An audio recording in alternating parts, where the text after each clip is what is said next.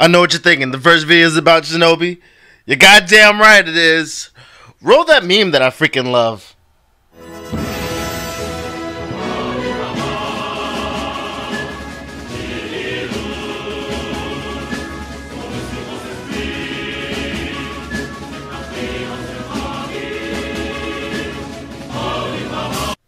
To be honest, the Shinobi is one of the best characters I've ever played in a game, and it's the only character that I've actually used in For Honor thus far.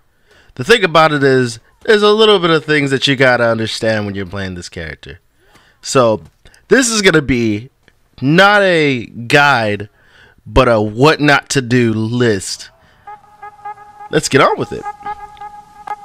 Let's talk zone attack. So the thing about it is that although this move is extra fast, the follow-up is what usually gets you killed. So the damage that it deals is pretty decent. It's fairly okay, but you do not want to throw this all the time.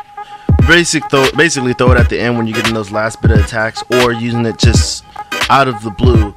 It's better than trying to incorporate this into your everyday combos. In my opinion, I would say don't ever throw this unless you're in a team fight, and then that's when it's pretty much the most productive, because you're bound to hit somebody and you'll catch them off guard. But mostly when you're playing Shinobi, you're not going to be up close anyway in team fights too many times, but that would be the time you would throw this. Other than that, just don't do it. Just don't.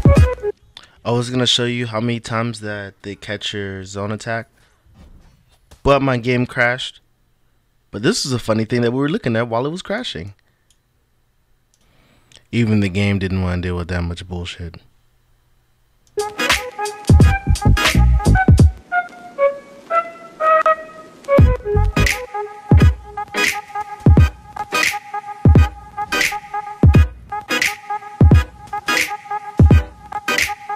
To make a long story short, only use this when you're clearing minions and you recover your stamina, or if your opponent will least expect it.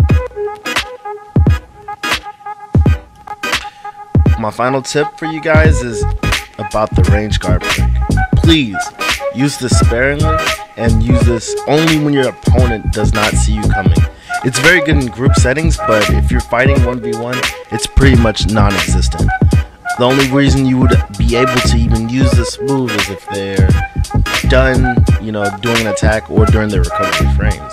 So other than that, this move is pretty much non-existent, along with your right heavy. But you can kind of sneak your right heavies in there, but the range guard break is pretty much easy to stop all the time. So those are my tips that I wanted to give to you guys, especially for the newer players.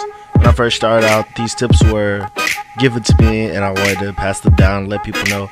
If you liked the video, definitely let me know what you think I should do to improve it and whatnot. You guys please be safe. I'll check you guys later.